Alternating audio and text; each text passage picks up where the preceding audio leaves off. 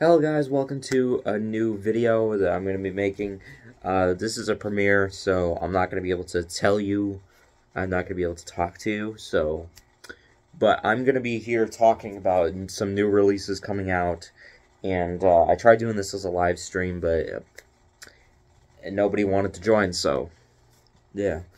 I'm going to be talking about some new releases, I just got the Walking Dead Complete series on Blu-ray, and I did order from Target. I did order two things: the Kill Bill Volume 2 Blu-ray. I just got it. It's coming in the mail at some point. I also picked up the Saw 8 movie collection on Blu-ray as like a combo set. And I'm aware that there's a 9 movie collection, and that there's already a 10th movie out right now. And since the 10th movie got the best ratings, I'm trying to catch up on them. I mean, I always thought the Saw movies were too graphic and everything, but I mean, I just gotta say though, the original Saw movie has to be probably one of the greatest horror films of the 2000s, my personal opinion. And I think almost everybody else should agree with me that it has a great premise. It's got probably one of the best endings ever, though, I gotta say. I love the ending. So there's going to be some 4Ks releasing by Christmas time. Apparently, Titanic is making its way onto 4K for the first time. And we just got Avatar this summer, and I'm really excited about the Titanic 4K. I still haven't picked up Avatar because it's sold out and I can't find it anywhere. I can find the second one, but I can't find the original one. So I will say that the new Titanic 4K, sadly, information has come out. And sadly, it does not have the full widescreen version like I originally heard. I heard originally that it does include it, but it doesn't anymore. Not at all. Instead, it's only the Letterbox copy that you're going to be getting. And apparently the collector's edition is going to have the same exact version. You're not getting anything else in the collector's edition. You're just getting the Letterbox copy. And apparently it's revealed that that you get 2 discs. Apparently a 4K movie disc and a Blu-ray bonus disc. And it's a new bonus disc. It's not like the one in the other set. Instead, you're getting more stuff. So, I don't know if you're going to get the same stuff, though, on the other disc, as well as some new stuff. I know that every release of Titanic that I've owned, it's in Letterbox widescreen, and I wanted to see the full widescreen version because, I mean, the Blu-ray 3D is really hard to find, and that's the only version that has it, so I was hoping that the 4K would have it to make it worth money and everything, pretty much. Basically worth your trip to the store to buy it. There's also other movies that are coming out on 4K for the first time due to the new Color Purple movie coming out this December. This Christmas, actually. We are actually getting a 4K for the original Color Purple from Steven Spielberg. So, we're getting that, I'm pretty sure, in November. Some really great stuff coming out. There's some movies getting re-released on 4K, if I'm not mistaken. There's one big one, if I can remember it properly. I know that we're getting apparently a 4K plus Blu-ray set of the new Weird Al biopic film. So we're getting Weird the Al Yankovic story on 4K plus Blu-ray and a Blu-ray plus DVD from Shout Factory. I mean, Shout Factory just recently released a steelbook version of Winnie the Pooh, Blood and Honey. Probably one of the worst movies ever made, but it's the film industry nowadays. I mean, it's either that or it's the younger generation. Just everything's all messed up nowadays. So, I mean, I gotta say, I mean, some of the stuff that comes out nowadays, I mean, there's been some shitty movies and there's been some good movies. And it doesn't seem to me like we're getting any good movies nowadays. I mean, we're getting a couple good movies here and there, but that's about it. Speaking of good movies, Oppenheimer is coming out on physical media on November 21st, and it's also coming out on digital the same day.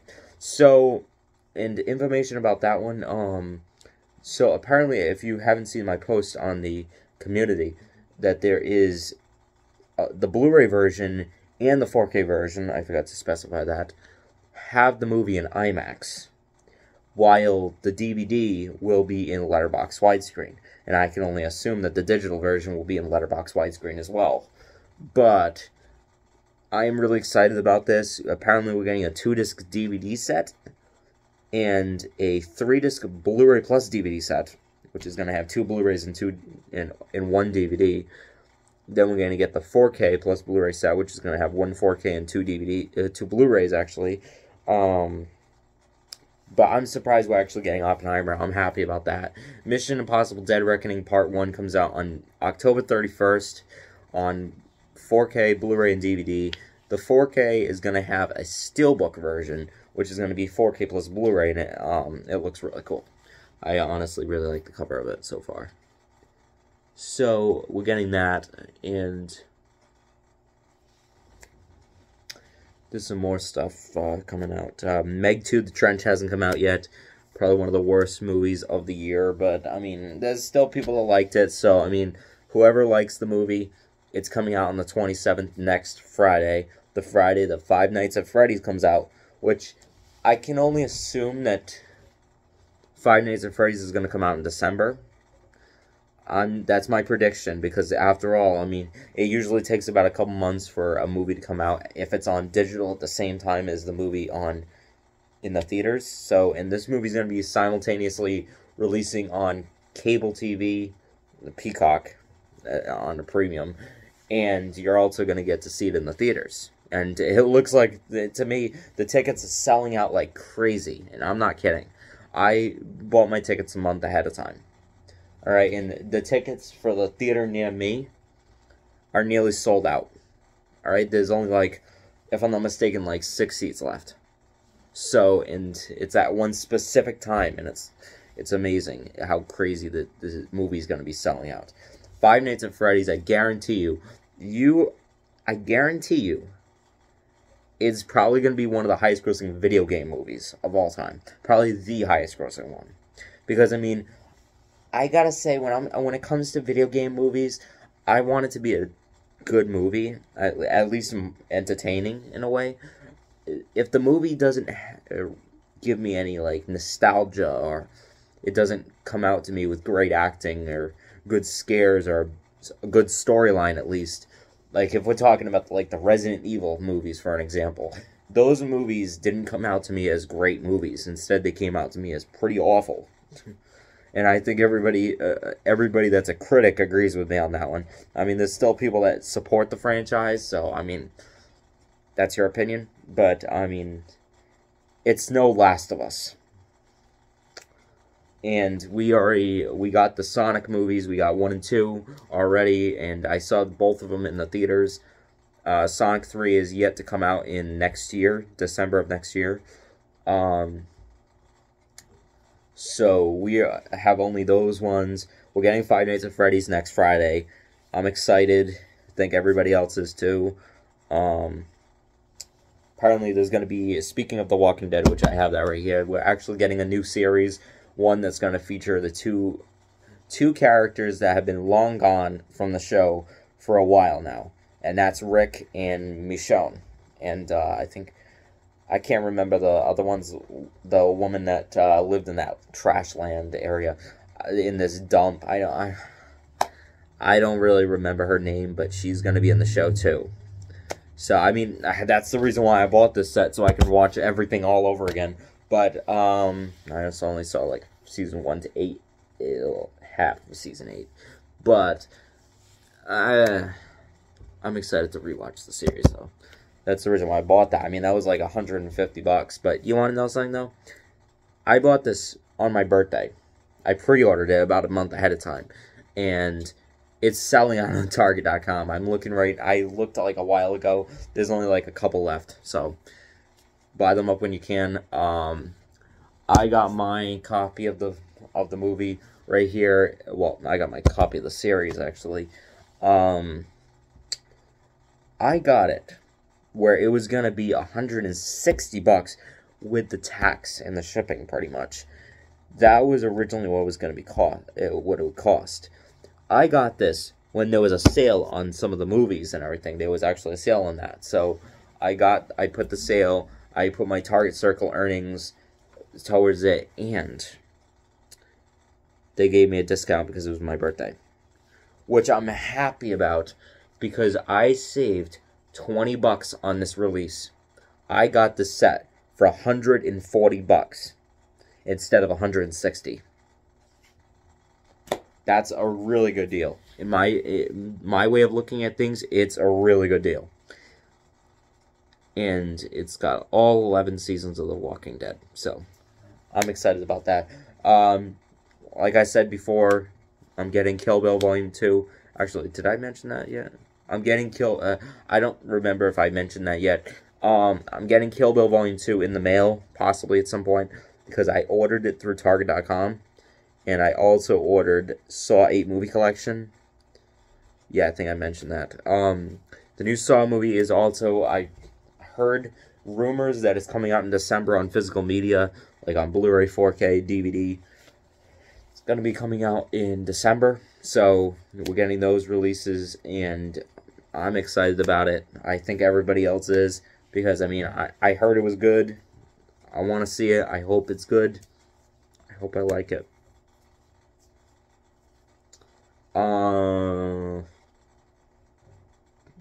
To continue talking about this, we got Oppenheimer coming out. I'm really excited about that. That is probably going to be one of the biggest things yet. And I think I've reached the barrier of what I can talk about. So, who's ever willing to go buy these movies and everything, I guarantee you, there's going to be people in line buying the 4Ks of Oppenheimer. I guarantee you, you're going to be, if you're trying to look for Oppenheimer, I guarantee you that there is going to be so many people going to buy this movie, because I've tried looking for some movies in the past, and they have sold out almost immediately. Movies like Nope, The Black Phone. I actually found Nope at the Best Buy when it first came out, while everybody else sold out pretty much. And Black Phone was one, I couldn't even get that one for like 2 months. And now that they just released it on 4K, I mean, I don't care. Super Mario Bros. Movie, I actually got it a week early on Blu-ray, but once it released, it sold out. And I was like, bro, I got this movie a week early, so I wouldn't have to deal with waiting. And I was happy. Barbie has just came out today. I forgot to mention that. There's been a handful of movies that just came out today. Today's Tuesday, right? I think today's Tuesday. No, today's Wednesday. So it came out yesterday. Barbie came out yesterday. Last Voyage of the Demeter came out yesterday. We just got Strays like a week ago, pretty much, as well as Kill Bill Volume 1, Kill Bill Volume 2, Jackie Brown. They got all re-released on Blu-ray as combo packs. I gotta pick up all 3 of them. Oh, man. I gotta pick up Strays at some point. That's a movie I'm dying to pick up, too. So, I'm excited about that one. Haunted Mansion just came out yesterday as well. That's another one that just came out. I saw Haunted Mansion in the theaters. I thought it was a good movie. I thought it was interesting. I mean, I thought it was a good Disney movie that came out. I mean, not many good Disney movies come out lately. I mean, the movie was a little shitty, but, I mean, it's better than Strange World. Everybody who's ever seen Strange World, almost everybody, would probably agree with me on that Strange World's probably one of the worst Disney movies ever made. I mean, it's like Chicken Little bad. It's that bad. So, I mean, there's still some people that back it up, saying, oh, it had great animation. If that's the only thing you focus on, then I don't think you understand how much pain everybody else goes through. Focusing on the plot, all the character development, everybody else saying that it has great animation, everybody else suffers, pretty much. Also, December, Indiana Jones and the Dial of Destiny is another shitty Disney movie coming out in December on 4K, Blu-ray, and DVD. looks to me that the pre-orders are out. So, at least I've seen on, I think, Target and I think Amazon has them released. Walmart might have them for pre-order. I don't know, but they also just released the new Boogeyman movie on physical media. That movie, I will tell you this about movies that come out lately. The Boogeyman has to be one of the most underrated movies that have came out lately. Alright? And I say this to all people. When you watch a horror movie, you want good storyline, smart decisions, likable characters, not too many jump scares, and one last thing. And that is something that movies do not have in common with other movies. And the Boogeyman may not have likable characters. Well, they don't have much great character development, pretty much. That movie didn't have great character development, so if I was to give it on a 10-star scale, drop it 1 star already, because that's a huge part of the film, pretty much. There's not too many jump scares, so that's actually a good thing. I mean, there's a handful of them, but not too many. I mean, it's not Insidious. And speaking of Insidious, the new movie, don't even watch it. Don't even watch it. I would say don't even watch the entire franchise itself, because, I mean, I don't like the Insidious franchise. I watched the majority of the movies, and I say it sucks. The franchise sucked, because, I mean, it never hit me as scary. I found it to be more painful, pretty much. I didn't like the characters. Every single time I watched the movies, I was like, please kill these guys off. Kill this family off. I'm sick of these people. And the newest one has Patrick Wilson back. Patrick Wilson's a great actor and everything, but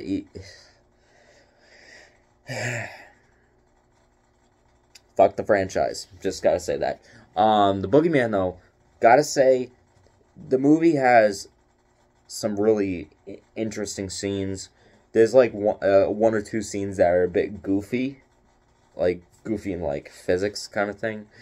Like some of the details might come to people as off, and I mean off by like nobody would ever want it to happen, and it happens, and it's completely unimaginable. Nobody thinks it's, like, realistic, pretty much. Nobody thinks it's even, like,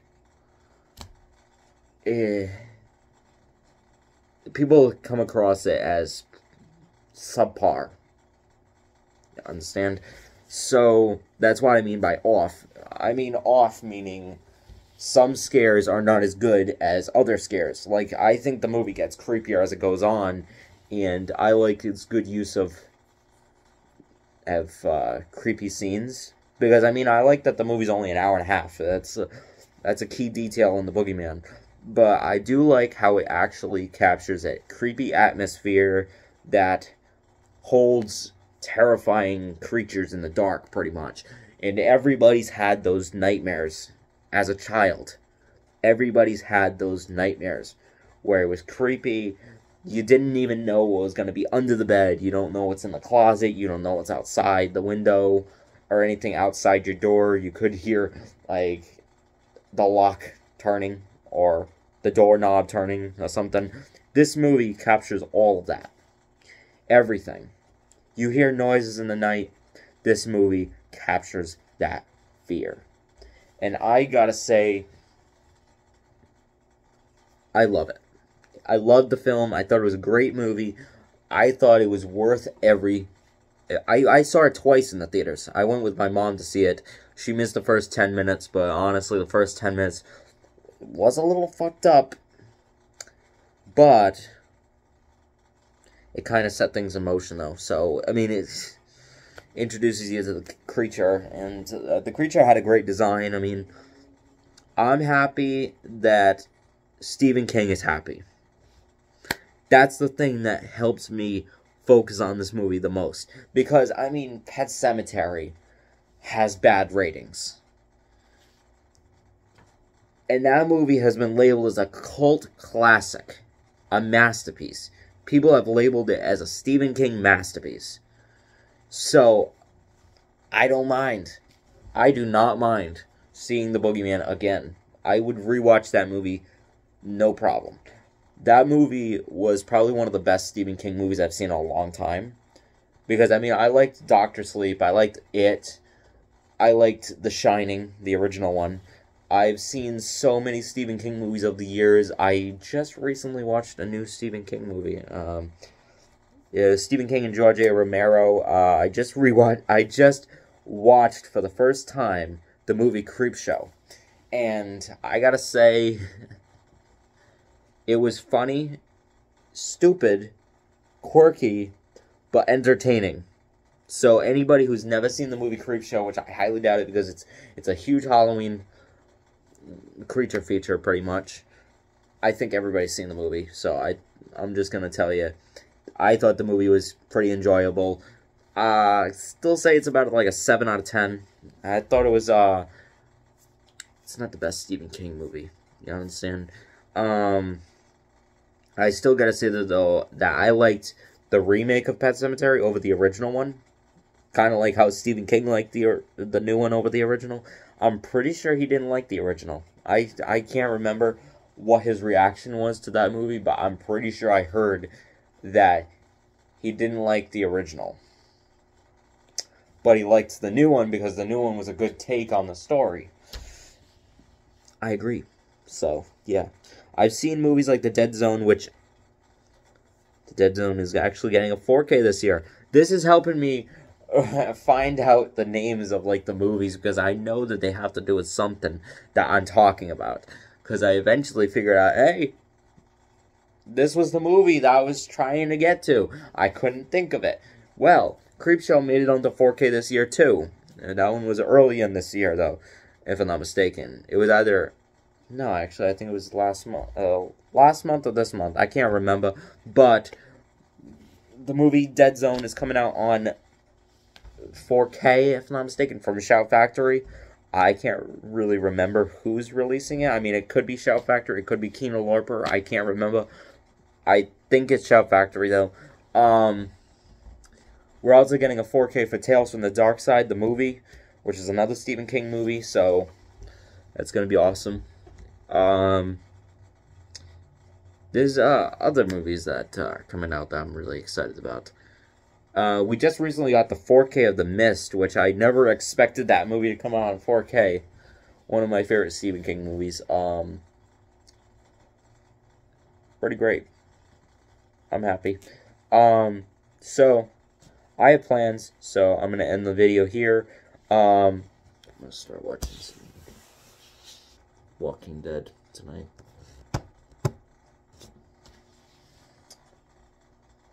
Yeah, if nobody's seen the video, if everybody loves The Walking Dead, I think so. The Blu-ray's right here. It's freaking huge. That Blu-ray box set is one of the biggest box sets I've ever bought.